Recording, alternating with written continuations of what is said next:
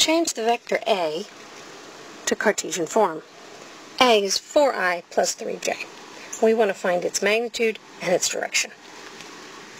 First of all, go ahead and sketch out what we're talking about here. We're coming along the x-axis, 1, 2, 3, 4, and we're going along the y-axis, 1, 2, 3.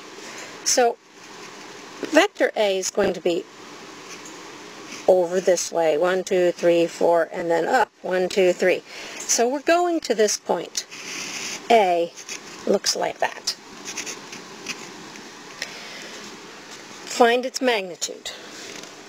To find a magnitude, you're going to use the Pythagorean theorem on this triangle right here.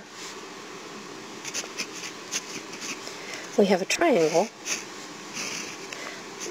with sides 4 and 3.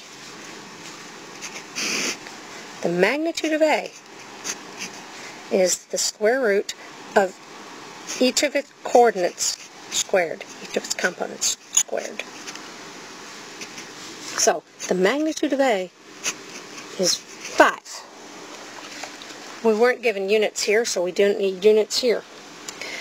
The other thing you need to find is direction. We want to be able to say the vector A is 5 in a certain direction.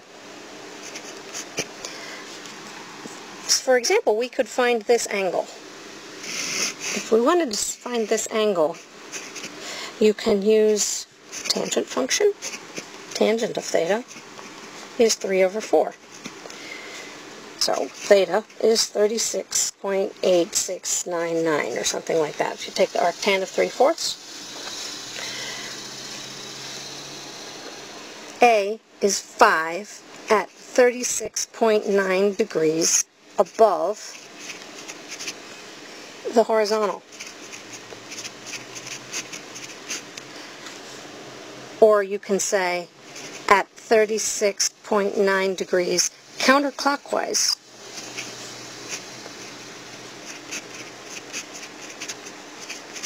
From the positive x-axis.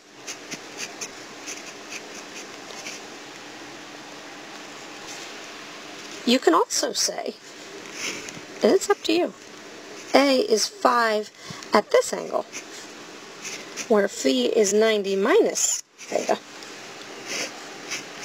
It doesn't matter. As long as you have specifically identified its magnitude and its direction, with no hope, no possibility of anybody being confused, you have identified the magnitude and the direction of A.